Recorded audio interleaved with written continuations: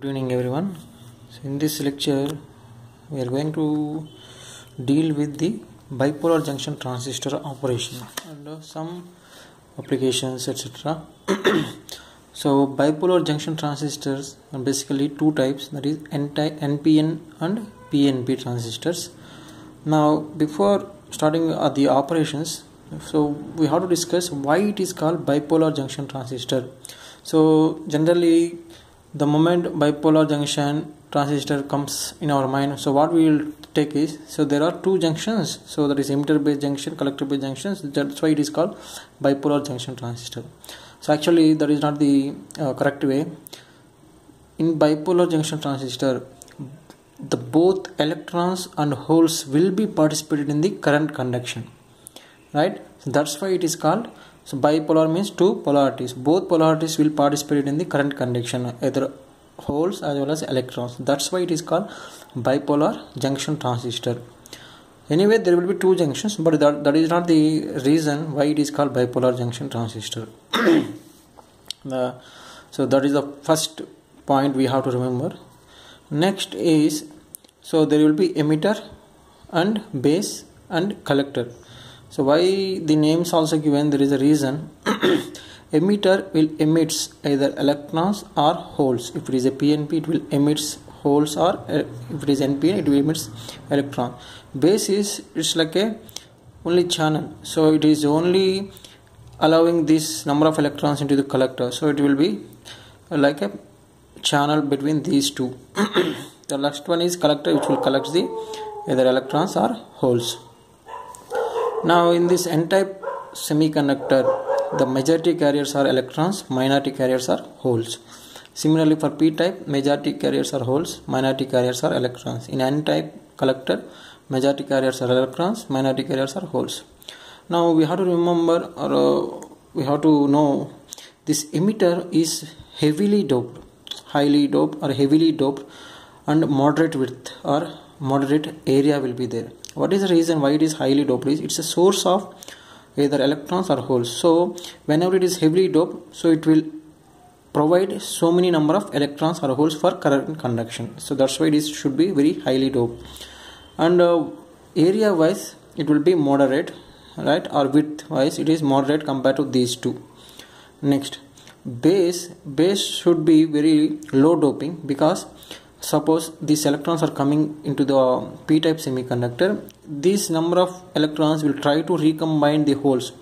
So number of holes will be very small, then less recombination will happen, we will get more current.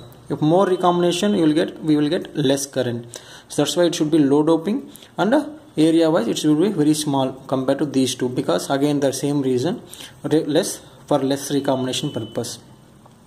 Next one is collector. Collector should be moderately doped, because it should collect the electrons coming from the emitter, so it is only collecting, so it is not required for heavy doping or low doping. It should be moderate.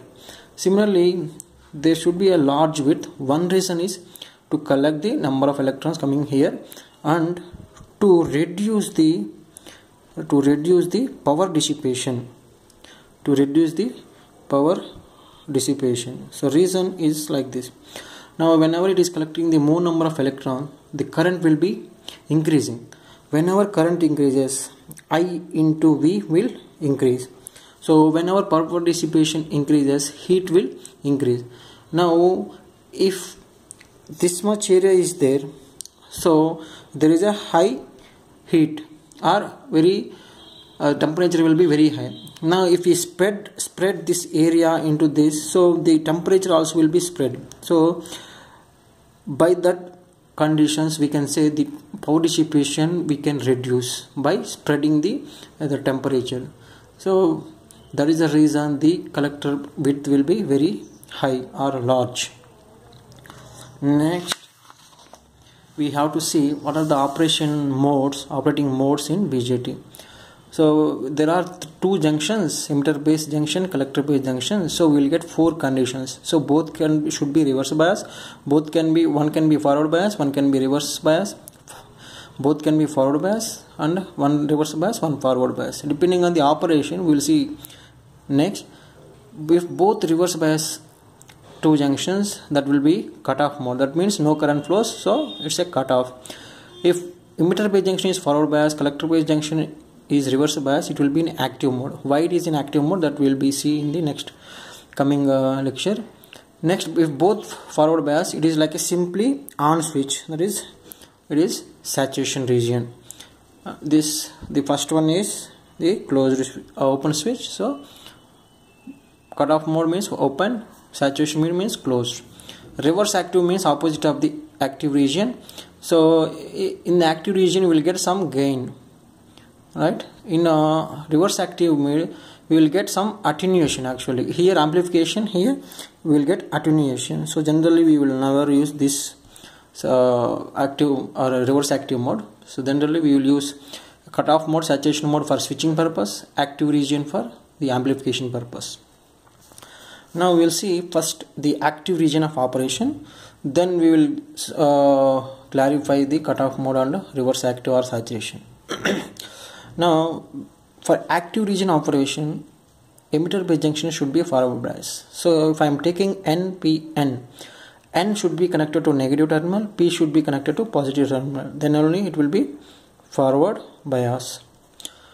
N should be connected to positive, P should be connected to negative, so this will become reverse bias. Now how the current flows, that we'll see, but before that we have to see under no bias or no applied voltages, so the behavior of the NPN transistor will be like this. So NP regions, so whenever there is a highly doped the electrons or the n-type semiconductor, so there is a diffusion from this electrons from emitter to base, so it will lose some the electrons here, and here it will use some holes. So that's why this is the forming of depletion region. Similarly collector base junction also will be there, so depletion region under no bias. So further movement of electrons and holes will be stopped by this drift. This is forming the electric field. So there is a positive and negative charges, so there will be a electric field will be generated, so which will oppose the further movement of electrons and holes coming from the here to here. So that's why the current will be zero in the under no bias or no applied voltages.